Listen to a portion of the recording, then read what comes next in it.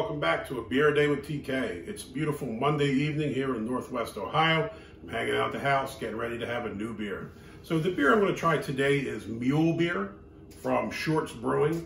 We tried a couple of the Shorts beers on this program already. Shorts is from, I guess, Bel Air, Michigan, and they do some of the canning, I guess, in Elk Rapids. But I think the brew pub is in Bel Air. Went to the website, looked like they are open. I think you may need reservations. There was some link about making reservations. Shorts does some really good stuff. So Soft Parade, I think we did on the series already, is really good beer. Sticky Icky Icky, I think I did that as well.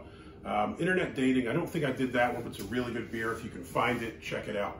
So Mule beer is, you can see on the can, inspired by the Moscow Mule drink. Now I must admit, for as many beers as I've drank, in the thousands, I'm not really an alcohol drinker. If I do have alcohol, I might have a bourbon and ginger ale, something like that once in a while. So I've never had a Moscow Mule. So I guess it's vodka, lime, and ginger beer. I am a fan of ginger beer, especially the spicy ones. So I'm kind of interested to see how this goes down. So let's see what we have for ratings. Beer Advocate gives it a 3.73, an 83 rating of good. And Untapped a 366, 4.5% ABV. So let's check it out. Wait, before I check it out, as this is Moscow Mule, this is supposed to be a Russian-inspired beer, I guess I will channel my inner bald and bankrupt and go full Gopnik. So I have the black track jacket, and I'm going to break out the Ushanka, complete with Soviet medals. I got these back in the, I guess, mid to late 90s from Barks Root Beer, if you remember them. They had some contest, or if you send in so many points from the root beer cans, you actually got some Russian medals and a fake decal of the Gorbachev head marking. So after all these years, I finally get to use it. All right, let's check this beer out. Using the Omegon Game of Thrones glass today. I don't have a copper glass. Even if I did, you wouldn't be able to see it, so I don't know how useful it would be.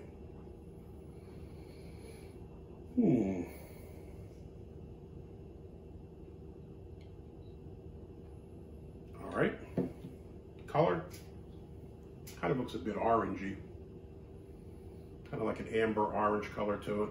A little bit of carbonation, nothing too crazy going on. Head, pretty solid, white. I was looking through some of the comments on Beer Advocate. Some people were complaining about the head, again, called it soapy. It doesn't really look that way to me. It looks okay. Smell, pick up a bit of ginger, but I think you also smell the lime pretty decently. Now, ginger is a flavor I love. Lime's a flavor I'm not a huge fan of, so see how this goes down.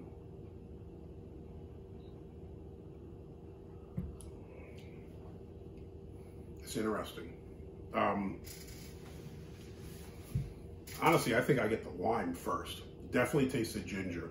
Kind of get the ginger in the back of the throat and in the sinuses. You can kind of feel it. I wouldn't say that it's heavy ginger.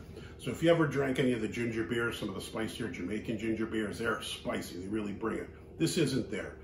You taste the ginger. It's a nice ginger taste, but it's not really that strong ginger taste I would have expected.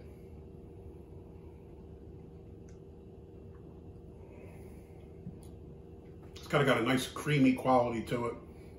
This is pretty decent.